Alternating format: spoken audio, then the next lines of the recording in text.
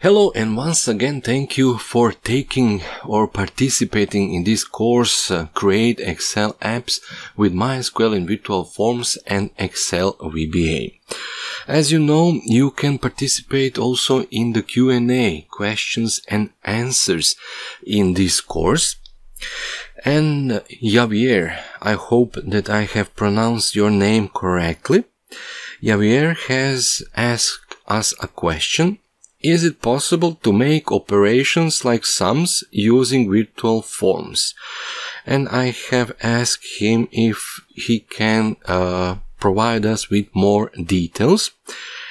So Javier has explained, for example, simply to know the total of a column as in the image. This is the sum of this amount.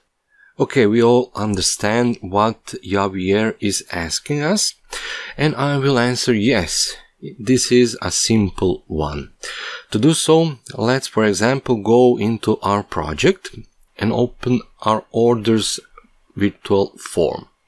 In the orders we have in the details the order payments, order items and order payments. Let's add a new payment. The payment date, let's add a date, amount, let's give it a 35.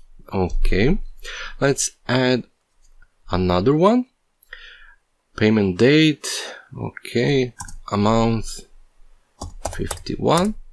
And now we want to sum all the payments for this order. To do so, we simply right click on this grid control and go to the Open Grid Control in Virtual Form Designer.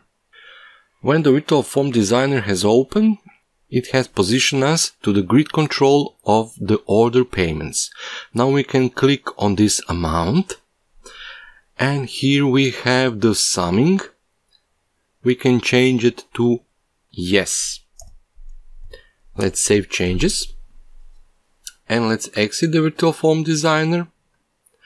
And let's reopen our orders and click on the details.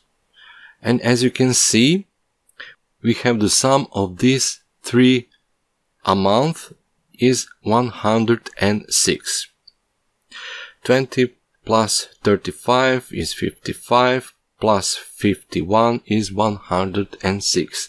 If we add a new payment, let's select a date, amount, let's say 10. And the total is 116.